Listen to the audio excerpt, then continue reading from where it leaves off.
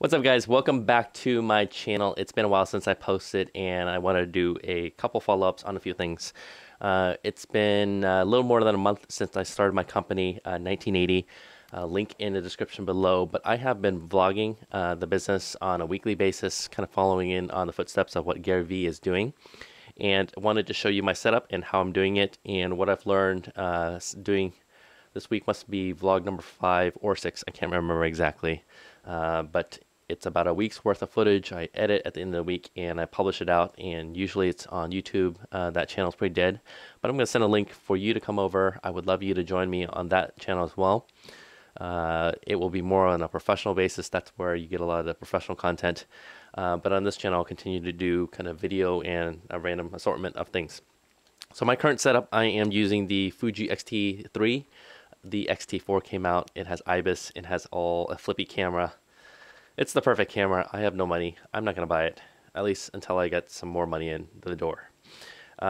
Fuji X-T3 is mounted on a small rig. It's like a gimbal mount plate. This is used with the Zhiyun We will lab, but I don't carry the gimbal around with me all day, but I do like the plate because it gives me just a space to kind of hold it in my hand like this.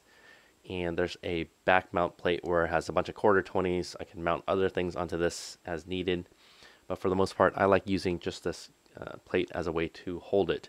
Now when I'm recording stuff and I do need to set it on tripod, I tend not to bring tripods, but if I do, I'm carrying this little mini tabletop Shirui. I can't pronounce this stuff, but so check it out. It is fairly small. Let's see, unlock it, and it folds up like this. So fairly small, goes in my bag. Arca Swiss mount with a ball head, so I can reposition things around.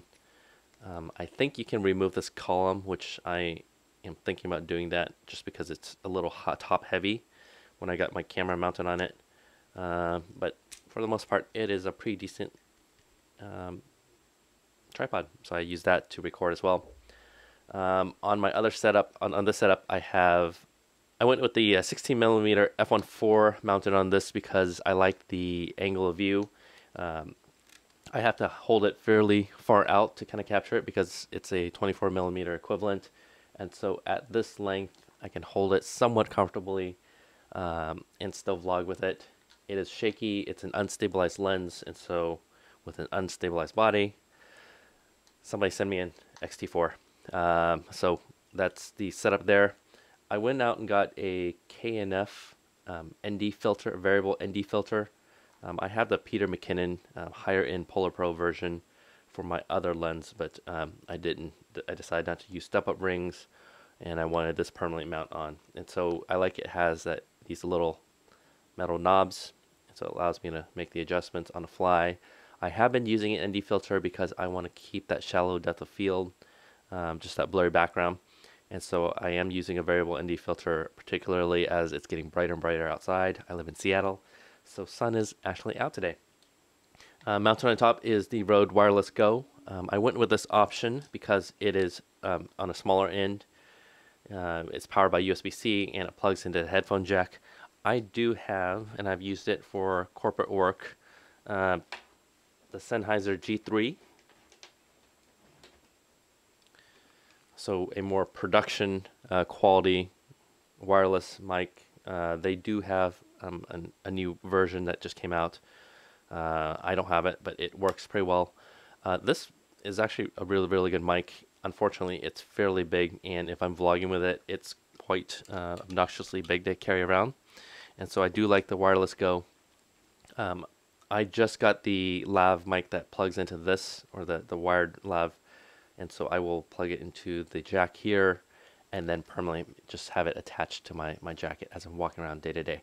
I like to just keep this mounted on myself because you never know when a shot comes up or when an opportunity to do something comes up, and so I like the equipment on myself as opposed to just having it put away and then setting up each and every time. Now the only problem is these batteries last about 3 hours, barely 4 I think, if I just leave it running, and so you do have a limitation in battery life. and I'm finding that my camera needs a USB-C to charge. These two devices need USB-C to charge, and so now I'm up to 3 things that need to be charged on a daily basis. So somewhat kind of a pain. Now, I was using this camera as my B-roll camera to record, and I continue to do some of that for B-roll. But I have switched over to the Insta360 1R. Recently got this one 360 camera. I sold my Insta360 1X and my DJI Osmo Pocket and settled on this as my camera. I like this because it has a couple cool gimmicky AI editing tools to do time lapses, hyper lapses, and a couple other things. And so I do record in 360, walking around. It captures and acts as the B-roll or transition video between my talking head. A lot of my videos lately have, or on the vlogging side, have just been me talking to the camera. I would like moving forward to get to more of a showing as opposed to simply talking. And so same with this channel as well. I'd like to show you how I do some of this. Unfortunately, that requires quite a bit of setup and a lot of time, and I props out to the YouTubers that are able to do that. This is just a side hustle and side hobby. A few thoughts on the Insta360 1R. It's buggy. I was not expecting the software or the firmware to be this buggy.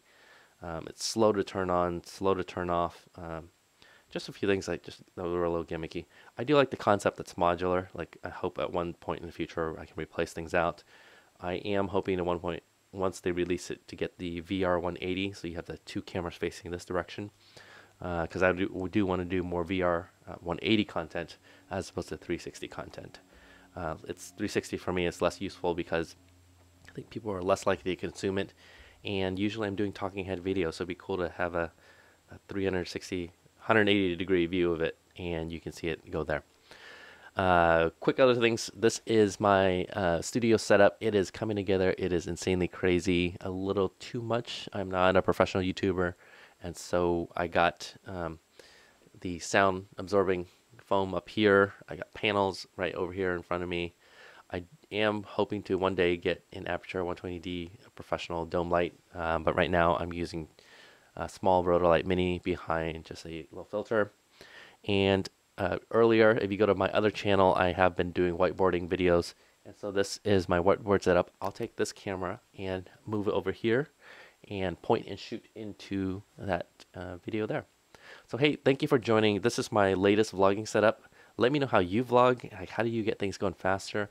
A lot of the professional YouTubers out there are doing high production, high quality, and my vlogs are getting there, and I can see definitely the progression to getting better and better at it. For now, I'm trying to build into my workflow and create a habit, at least to record on a weekly basis over at the 1980 channel. So link in the description below. Do check it out. I appreciate a subscriber. I'd like to get to hundreds. I can get the vanity URL for it. Until then, thanks for coming to my channel.